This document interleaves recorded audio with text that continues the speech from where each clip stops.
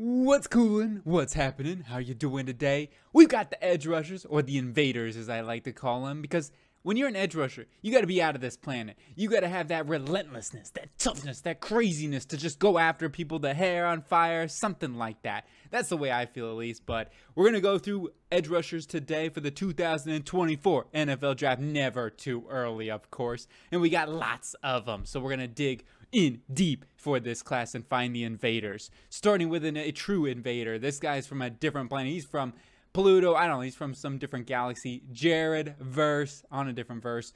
This guy is phenomenal. I mean, his get off is elite. It's insane. He's got that relentless, I'm coming after you mentality. And also just a quick little overview of how I do this. These are my scouting notes over. I'm not going to read word for word and put you guys to sleep too much. This isn't bedtime, baby. This is edge rushing time, and I want to talk about these guys and some of their strengths and weaknesses. Jared Verse, he is so explosive off the line, so dynamic as a pass rusher, came on the scene first and foremost with the LSU game, one of the best edge tapes out there on film. Just insane. It doesn't take you long to realize this guy is going to be a problem in the NFL. So strong, so good speed to power. He's insane. I mean, he kind of, you could argue he had a better, he was better in spurts for when he did play, even though he was injured for a bit, than Will Anderson this past year. And he would have been a top 10 pick, in my view, had he not decided to come back. And now he's coming back, trying to refine some of the things that maybe he needs to get better on. I do have a couple of negatives, which I do think he's not an elite bender by any means, and I do want to see him clean up his missed tackles a little bit. Maybe that has to do with some stiffness there, but it's not that big of a concern. This guy is going to be a problem. And if you're the Chicago Bears, you need an edge rusher, go grab Jared Verse at one of those first-round picks. You know what I'm saying? Number 2, this guy is a bet on traits. Dallas Turner from Alabama. Some people even said, including myself, like I was looking at Dallas Turner, and there were times where he was better than Will Anderson. Now, I think Will Anderson way more refined of pass rusher. Dallas Turner has the alien traits. He has traits that, I keep going back to the, but anyway, yeah, Dallas Turner, he has insane traits. These are traits that are 101 style of traits. Like when you talk about Micah Parsons level of traits, the Von Miller type traits. I don't know if he's as bendy as Von Miller, but he has insane athleticism and upside. He's just so raw as a pass rusher. His tools are just haven't quite caught up to the refinement to his game. Will they this season? We'll find out, but this will be a big year for him to see how does that pass rush plan continue to progress. Can he put together a slew of moves and become a better pass rusher? Because if he can't, this guy's a top 5 type of pick. He has those high-end traits. His tape, though, for me right now is more of round 2 sort of range, just based on being a pass rusher. I kind of liked him more as a Sam linebacker because they played him a good amount, especially in certain games. They played him a lot at Sam linebacker. I felt like he was really good at that, and using him as like a blitzing Sam linebacker in like a Frankie Louvi type of role. Nonetheless, he is tools that you're going to bet on, and NFL teams are going to take a chance on this guy. Good length. His strength, I'm not saying he's, like weak or anything. Like, he'll overpower some guys. There are some plays where he overpowered. I think there was this one play I watched versus Texas where he, knocked down this offensive lineman. So he does have knockdown power. But I would say from down to down, he is not the most powerful guy. And he needs to get stronger this offseason, continue to build out that frame, and work on getting off blocks and overall pass rushing tools. But definitely high end, could go number 1 type of player other than Jared Verse in terms of pass rushers. Number 3, this is a guy I've been kind of harping on for a little while, Laiatu Latu. I thought he was going to come out in this past draft. He reminds me basically of Jalen Phillips. I mean, there's the perfect comp in my opinion. I mean, there's not, 1 for 1 or nothing, but he has such similarities in my opinion to Jalen Phillips in the way he plays his game. He's not the most powerful guy, just like Jalen Phillips. Solid speed, not an insane athlete, right? He's not Dallas Turner in terms of tools, but he's got enough juice, plenty of athleticism to get the job done, knows how to flatten his angles and do all those things, even if he isn't the most bendy guy and whatnot, but he does a fine job. That's not super big of a concern. The biggest thing for me, like I said, in terms of what I think he needs to improve is getting a little bit stronger and that will really help him go up against more of a bull rush, especially at the next level competition-wise. But what this guy does so well, he's got quick hands, he knows how to defeat blockers and get to the quarterback, which is going to be a mainstay for you in the NFL level and gives him a really high floor. I know he does have the medical injury, right? He did have to medically retire, and that is something to keep an eye on with your spine. You know, when you're messing with the back, that's a tough injury. But hey, DK Metcalf's come along, and he looked great and didn't look like it limited him. He's got that back brace on, which is always cool, and especially as an edge rusher or a defensive lineman or a linebacker too. Nonetheless, Laiatu, really, really good edge. I see him as a mid to late first-round pick. Very solid. Maybe doesn't have those high-end traits or tools, but I think he can be a really, really good edge rusher for a team. If you need some help, he's going to provide that day one. Number 4, Chop Robinson. Chop. I don't know. But Chopped, this TV show. I used to watch that as a kid. Oh, Food Network. I watched Food Network a lot when I was a kid. I don't know. It just kind of interested me. Alton Brown was my favorite. Good Eats. Ooh, that was a good show, man. It really was. But going back to Chop Robinson, I bet he can cook up some nice meals. I have no idea. But he's so explosive. His first step is insane. He's got insanely quick feet. He's another one of those guys that has insane tools, and I think he can really develop into a high-end pass rusher at the next level. If nothing else, I think he can be like a Yannick Ngakoue type. He needs to work on his run game. He needs to work on building out his frame. Those are two things I think that really he has to work on this season. But the tools are all there for Chop Robinson to be a really, really good edge rusher. Just right now, I think he is a bit more of a toolsy pass rushing specialist. Want to see him become more reliable on rundowns and overall refine his pass rush tools, become stronger. Because the Ohio State tape, it wasn't good. I will say, it made me love DeJuan Jones and Paris Johnson even more because they shut him down. I will say, it was not good tape, but you still see the flashes there. And especially when you look at the Auburn tape and the Utah tape, the tools are there, right? The first step quickness is undeniable. Number 5. JT Tuimoloau. Oh, man, this guy. Don't throw his way. I'm telling you, why do quarterbacks just leave this guy unblocked? And then they throw a screen that way? That's stupid.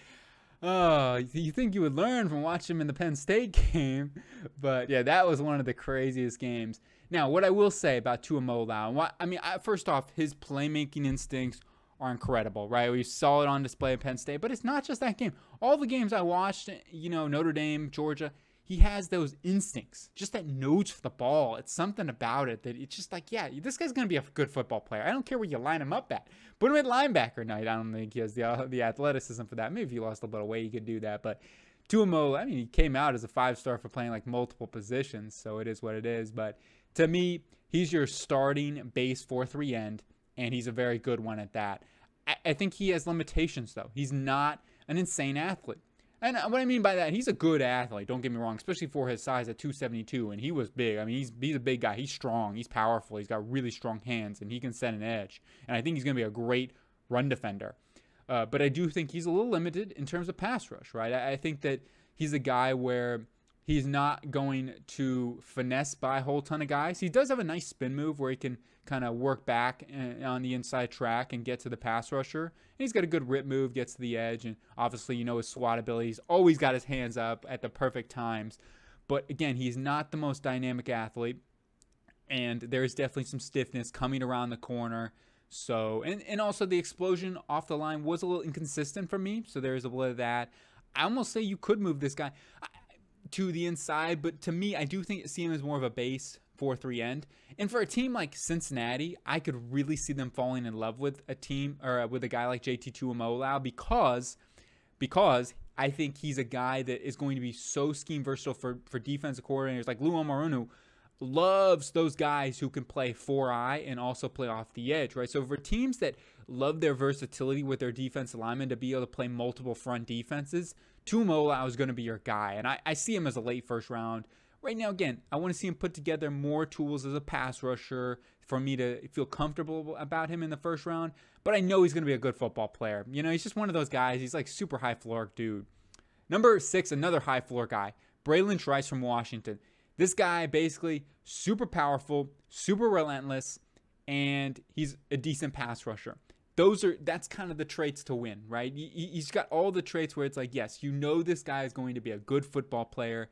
He's also not the most dynamic athlete. I do think he's a better, he's a better mover. And the thing that's so good about Bralen Trice too, that even though he's not the insane bender type, he knows how to flatten his corners. And he does, make up for it with his footwork to get around the corner and flatten, like I said, to get to the quarterback, which is huge, right?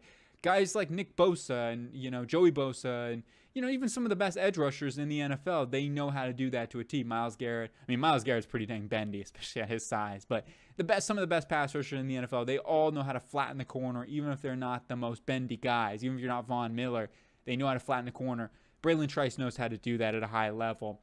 I do think he needs to continue to get better in the run game, though, because he does get taken out of plays a lot. So just kind of learning to set the edge a little bit better, become more consistent in terms of your technique. He has all the tools to do it. Overall, really, really good prospect. I think he's your top of the second round type of guy, and I feel really good if you need a player who's going to be kind of just like a really consistent edge. May not be a 15-sack guy, but I think he's going to be a very, very solid edge rusher. Number 7, Jack Sawyer. Here's a guy who I think has a lot of potential to be a first rounder this year, but he's not there yet.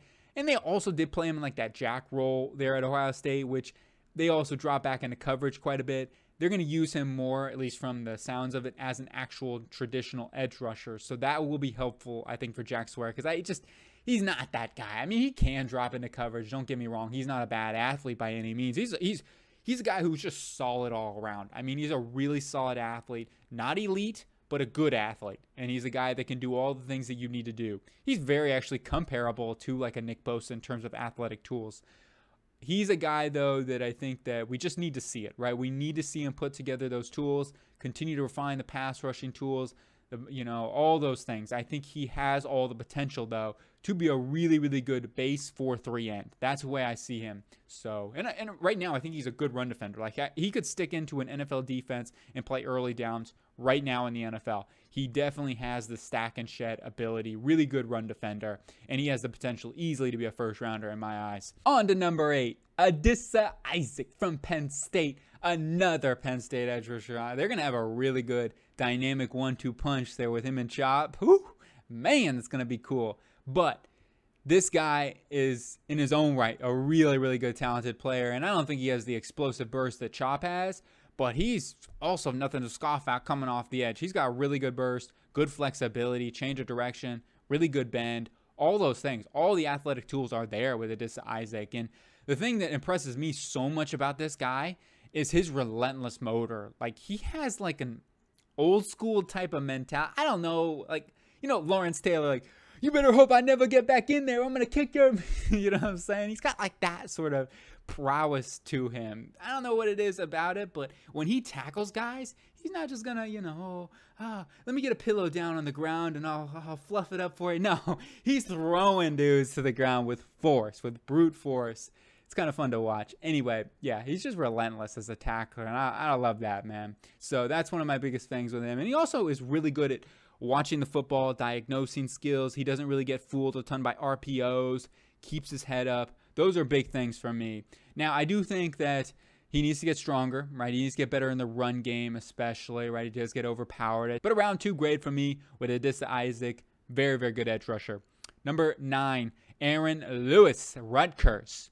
This dude's, Rutgers. They've got some good players too, and he is really talented. This guy I could actually see moving inside at the next level if he continues to build out his frame, because he definitely has a lot more room where he can build out some muscle mass on that frame. Like, I think he can hold 270 plus, no problem. But if he wants to stick at around 250, I mean, he could do it. I just think I maybe would rather see him get up to around 260, 265, and he could roll there as a base 4-3 end, or he could get up to 275, 280 and move inside, right, and become maybe a 3-4 defensive end, because he has that build and that profile, the good length, solid build all around, where I feel like he could be really good at that. Plus, he's got that lateral quicks. He's really good lateral mover, and when he did work on the inside versus guards, he destroyed him. I mean, he's got really good ability to go up against those guards and really swipe around him. Like I said, with his fast hands. So he's got really fast hands where he can use to defeat blockers. And he's another guy that has a relentless motor. But that goes to the negatives for me and the things that I think he needs to improve upon. Getting stronger, because when he did go up against some stronger guys, and I watched the best tape out there. Ohio State. Now, Penn State, with the game I did watch was the bowl or the end of the season game for them. And he didn't go up against Olufashanu. He's going up against the backup. So with that being said, there is some there. But still, Penn State doesn't have bad backups or nothing. But Michigan, they've got some good tackles he was going up against. And I felt like his tape, definitely he hung in there. And he gave those Ohio State guys some formidability. I don't know if that's the word. Michigan, they gave all these dudes some really good one-on-one matchups. He won some, he lost some, right? And I think he continued to add some counters because he is a bit, where I'm going to beat you to the edge or I'm going to spin back inside. Those kind of things, continue to add some counters when you do get locked up. But overall, I really was impressed with him. Chris Braswell, the other Alabama edge rusher, and he's going to be opposite there with Dallas Turner getting the starting job here this season. And what I did watch from him in the limited tape, I watched the games where he played the most in, and I was impressed actually with his pass rush upside and his tools. He's not a good run defender right now, and I felt like he's going to have to really improve his technique run defense-wise. But he has like serious flashes as a good pass rusher, and he shows some good strength profile, and he needs to continue to build some more. Again, it's kind of like Dallas Turner. Like, they show flashes of strength, but I think they continue to get stronger, get more refined in their body. But I mean, Chris Bradwell is a little more built out compared to Dallas Turner. Dallas Turner is a little more thin. Chris Braswell, really good athlete though, especially for 6'3", 240 pounds. Not the biggest guy, but I think he's got good enough length to get the job done, and his pursuit speed is insane. I think he closes really well, and I think he's going to be a nice pass rusher, especially an early down situational type of guy, 3-4 edge type of prospect. Third round, to me, seems like a good value. Who's going to we get to see a bigger sample size, right? Because he was on a limited basis, didn't play a full-time starting role, and now should be in that competition to at least be the starter. He's listed as a starter and hopefully gets that chance because he definitely has serious potential there. Next guy, Korey Foreman. Whew, man, George Foreman. Oh, he's got some ability like George Foreman, but Korey Foreman, maybe able to make the Korey Foreman grill. But out there at USC, 6'5", 236 pounds. I don't know. He was playing really thin, and he's a guy where he's got so much tool. And he also, I think he was a 5-star. He's got a big pedigree behind him, and for a reason. Like, this dude is a super athlete. He's got all the high-end traits you look for: the length, the size, the speed, the athleticism. He's an incredible athlete. Incredible athlete. He is just so raw. So raw that we'll see. He was one of the biggest projections that I had to make in this. I do think strictly off of tools, he's like that late third rounder range. Like, you could take him no problem in the Drake Jackson range where he went. Even late round 2, considering, depending on who's on the board, if you need an edge rusher and you're good at developing guys, because Korey Foreman has all the developmental track to be a good edge rusher. He's so raw with his pass rush moves, his consistency in the run game, all those things. Now, I was impressed with his coverage instincts. He made a really nice play in the UCLA game that I watched. He made like a pick at the end of the game. It was like, that's a good game too. That was a really good game. UCLA versus USC. It was like 48-45 or something. He makes a game-winning interception. So he's got some good coverage instincts and definitely can drop into coverage. Like I said, smooth athlete. I'm not saying that that's what you want to do with him, because I think ultimately you want him to be a pass rusher, because he's got all those traits to be a really good one. On to number 12, Jasheen Davis from Wake Forest. Guy I actually came across in the comments section, and Joey, I forget your last name, but yo, I appreciate it, man. I love when people comment, and it's how you find out about a lot of players. And Jasheen Davis is a guy I came across. I'm like, yo, I gotta watch this dude, and really good. Yeah, he's really good. And he's a good athlete in his own right too. He's got those long stride hands and stuff like that. But yeah, he's got that relentless motor. This is another guy I've seen that, he's not afraid to come after him 15, 20 yards down the field and tackle you. He's not afraid to make plays down the field by any means. I was so impressed though with his like one-arm bull rush, and he's got a nice bull rush where he works the tackle, gets him off balance, and then cuts back inside. And I also was really impressed with him on stunts. I think a team that runs a lot of stunts are going to take a look at this guy because he's really good on them. He's got the lateral quicks for sure. So it's been under the radar at the current moment. So keep an eye on Jasheen Davis from Wake Forest. This guy can play. I think he'd be a nice, at least rotational pass rusher. Or even an early run defender because he can play a run defense. Zion Tupuola-Fetui from Washington. And I said that weird, but this guy, he's so twitchy, man. He's so explosive, so twitchy, and his pass rush ability, it's there. We have just been waiting for consistency. He's had injuries throughout his career, and it's just kind of been up and down for him. Can he put it together? That's the big question for me, because if he can put it all together this season, stay more consistent, then yeah, he can work himself into maybe a day 2 conversation easily. I think he could be in that Will McDonald conversation. And while he doesn't have the length of Will McDonald, hey, he's got some twitchiness that Will McDonald has, and he's got some bend for sure. And he's a guy that is a really, really good pass rusher. Now, at the same time, his run defense is a problem, and that's why I see him more as a situational pass rusher. And I just don't think I could take him round 2 because I do think he's more of a situational guy at the moment. Really, really struggle, in my opinion, getting off blocks in the run game, stack and shedding, technique-wise, all those things. He's going to need some time to develop. Not that he can't do it, but I want to see it more consistently this year for him. So we'll see if he can develop there in that department, but I love his pass rush ability, and that's going to be something that teams are going to look at. And round 4, I think that's a nice place. But again, you have to look at the medical history and kind of weigh those options as well. So we'll see. He's definitely one of those dudes that could be a surpriser on draft day, even if he has a good season, because the medical things we don't know behind the scenes, right? That the NFL teams are going to do their due diligence on. Number 14, Andre Carter. Here's another guy that I kind of came across as a Hoosier fan, IU, let's go. And, I have to put an Indiana guy on here. And this guy's good in his own right. I mean, yes, I root for, IU and Purdue, and I try, or hopefully they can succeed. This guy's going to transfer from Western Michigan, and he's a guy that is really strong, good bull rusher, and that's what I think he's going to be. He's like a power rusher at the next level, and gives me as a Jets fan, maybe a little bit of Michael Clemens sort of vibes. I don't think he's as violent and powerful as Michael Clemens, but he's got maybe some of those traits to his game, and that's why I think that he can be a really, really solid power rusher at the next level. I just want to continue to see him work on the bull rush more consistently and just continue to go to that, because I think that's going to be his bread and butter at the next level. The big thing for me, though, that he needs to get better at is stop flopping so much. There were so many times where I'm like, stop throwing your hands up. He would just, like, I get it. Maybe people are holding him because he's the best player and he's going up against, maybe smaller competition. It is what it is. But even if they're holding you, stop throwing your hands up and taking yourself out of the play. Keep working. You know what I mean? That's the only thing that I had problems with him. And he also maybe a little bit of a hothead too. He did have a big penalty I heard about in like the Northern Illinois game that caused them to lose the game because they had a pick 6 and he had unnecessary roughness, I believe, something that caused them not to get the interception, and they ended up losing the game 24-21. So there was that, and I can see it because he plays too hot sometimes. But that is also something that I love about him, is that he plays pissed off. I mean, just kind of like Michael Clemens, like he is, when he gets pissed off. He came back on this one play. I forget which game it was. Maybe it was the Michigan State or the Central Michigan game where he was like pissed off for being held. And he comes back the next play and just barrels over this guy. I'm like, oh, man, that's fun. That's hilarious. But, yeah, he plays pissed off. So I'm rooting for him here. Andre Carter, another Andre Carter. I actually, like I said, I like him more. I like his power ability. Good run defender, too. And, yeah, you had to know where number 1 was at all time, that Western Michigan.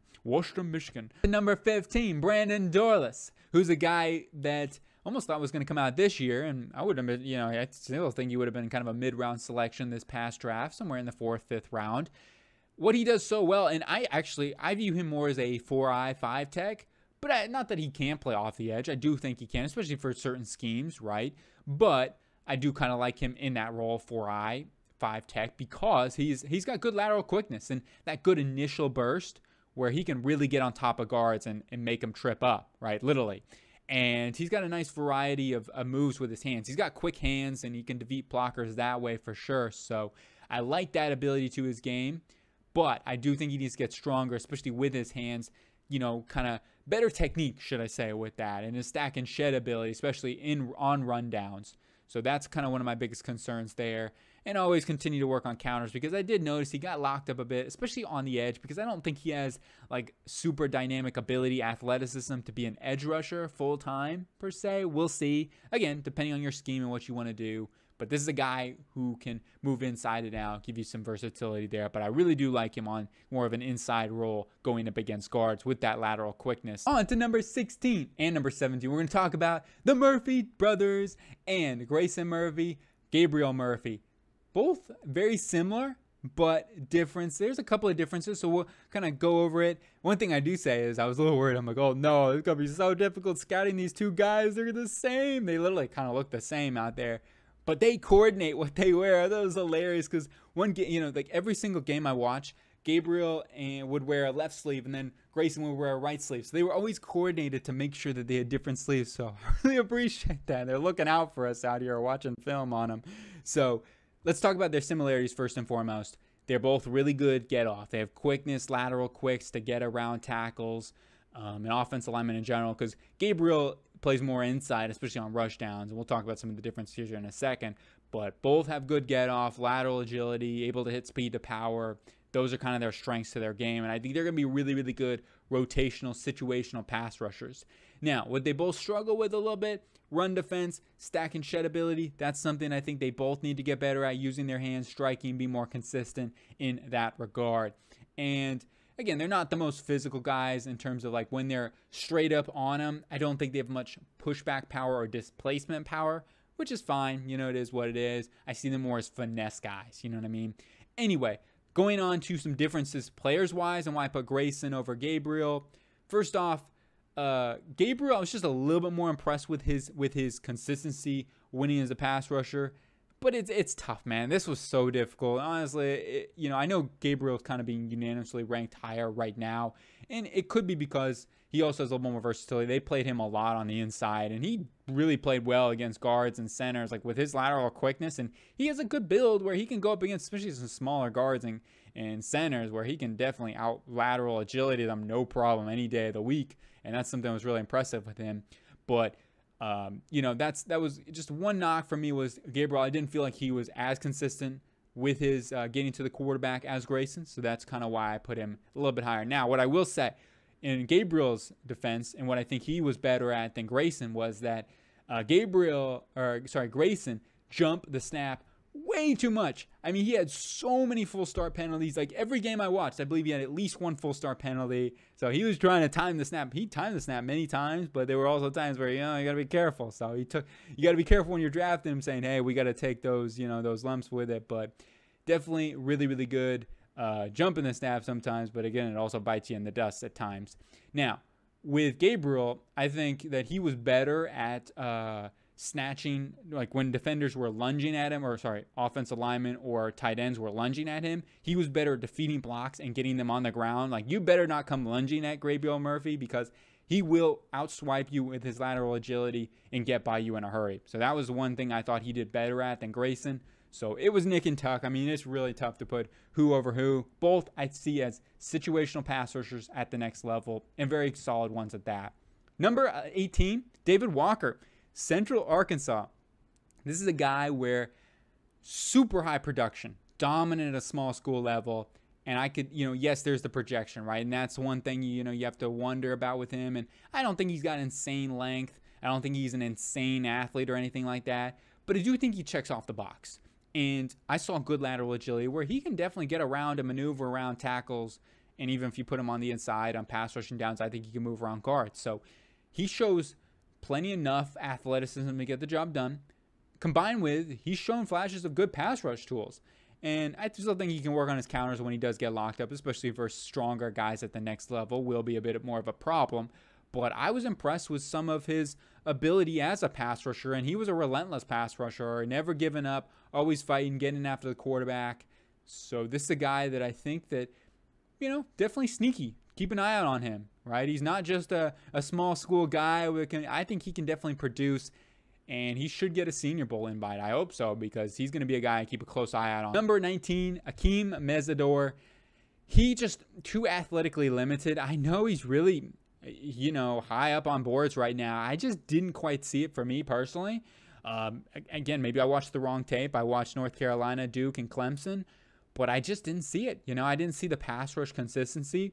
I see a guy who can be a nice run defender, but at the same time, I didn't think he was overwhelming in that department because, again, athletically wise, he's not going to chase down a ton of guys. But what he is so good at is he's really good at stack and shed, and I think that his technique there is impressive. His run defense in general is really, really good, and I think for a team that is looking for a base floor 4-3 end, or even a guy who plays on the inside as a 4-eye, which his best reps also came, I feel like, at 4-eye.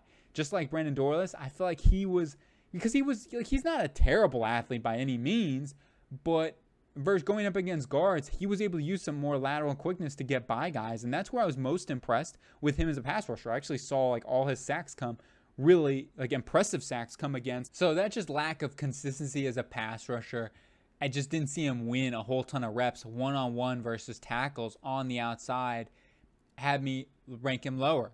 But he's not a bad player by any means, and I think he's going to be a really solid player. I just don't see him as maybe a high-end starter, or even a starter. I think maybe a rotational player, something like that. On to number 20, and I'm only going to say his name once. I'm struggling with this one. Princely Umanmielen. I don't know, okay? That's a really tough one. I'm going to have to really work on this one in the offseason. Umanmielen. I said it twice, but hey, I'm going to keep working on it. Practice it. Umanmielen. I think I'm pronouncing that wrong. Say that 5 times fast. Umanmielen. Okay, I can't do it. But, okay, Princely, here's a guy with a monster build, very raw as a pass rusher, but definitely has some traits where teams or scouts are going to keep a close eye on this guy. I just couldn't put him that high because, again, I didn't see him win consistently enough as a pass rusher. The Florida guys in general, this is what they do out there. They go out. This is it, right? They're holding their guy. Oh, there's a guy running right by me. What should I do? That's the only problem. You got to get, stack and shed ability, he has the first part of it, right? He's able to get his hands on the offensive lineman or tackles or tight end's chest and, hold them in point. But you just got to, disengage quicker. So those are things, as a pass rusher, disengaging blocks, pass rush tools, because he just doesn't have many pass rush tools right now. I mean, he shows off a nice spin move that I like. That was really the one way he got pressure, kind of like to try to get the tackle off balance and spin back inside. But overall, we'll see, right? He's definitely a developmental guy. I'm going to keep a close eye out on and try to learn how to pronounce his name. But for the time being, very much need to see more with him. And he's not an insane athlete by any means either. I mean, he's a good athlete, don't get me wrong, and he has a lot of room to grow and build. Like he has the room to build into a 3-4 defensive end, no problem. Plenty enough length and plenty enough room to grow in your body and get stronger. So we'll see with him. Gonna be a guy I keep a close eye out on. Final guy, Jordan Burch, formerly of South Carolina, going over to Oregon. I actually do like him. I think he's got a really, really base floor and a very solid one at that, and could be more of a riser. I could see him more in that 4th round conversation. But for the time being, we'll see how he does at Oregon this year. He should get more of a pass rush role too, because that was really my big knock on him. Very little pass rush tools, or what I mean by that is like he did not win really at all. And another thing was when he did go for more, finesse pass rushes, he typically like spin moves and, outside chops, and he would try them, try to do like a Euro step, but he typically would fall on the ground. I just think there's a lot of stiffness there, lack of athleticism overall. So I want to see him just really become a good bull rusher, because I do think he's got great strength and he's got really long arms. He's got a big build. So like just perfect a bull rush, you know what I mean? Even if you become just a bull rusher, that can work. I mean, you can become a good situational bull rusher, pass rusher at the next level. And he's a great run defender too. Like he's another guy that he knows how to lock out, stack and shed ability. Those are the things there that I think he can be a really good base floor guy for a 4-3-N team that are looking for a decent early down run defender. So I like him in that role. We'll just see if he can put together some pass rush moves here at Oregon. So this could be a good spot for him. Keep an eye out on him, transferred over from South Carolina. Anyway, that is it for the Edge Rushers preseason edition for the 2024 NFL Draft. Let me know. I'm sure there's some guys I missed out there. Just try to get through as many as I possibly could. But if there's a guy you like a lot, let me know. I'm curious. I hope everyone has a cool day. My name is G Sling. I'll talk to you later.